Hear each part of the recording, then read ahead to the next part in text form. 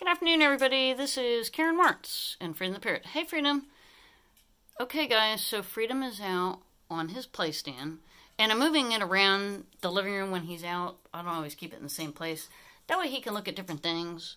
You know, we've got lots of pictures on the wall, mostly birds, some other animals. Hey, Freedom.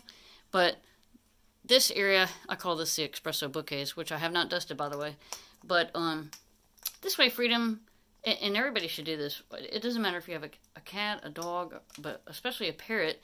Parrots can see all colors. And so you should get your bird used to stepping up and just get a tiny...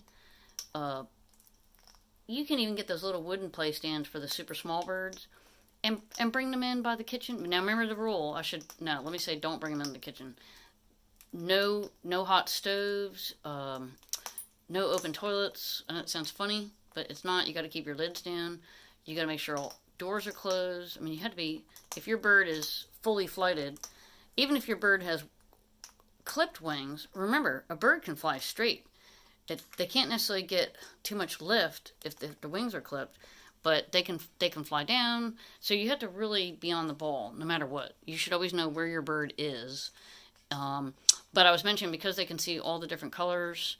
And I don't know if it's all birds can see the ultraviolet lights, but by bringing them into different rooms, you know, that are safe, again, make sure there's nothing on, like a ceiling fan, that type of thing, they can have a different experience and feel really good. Right, Freedom?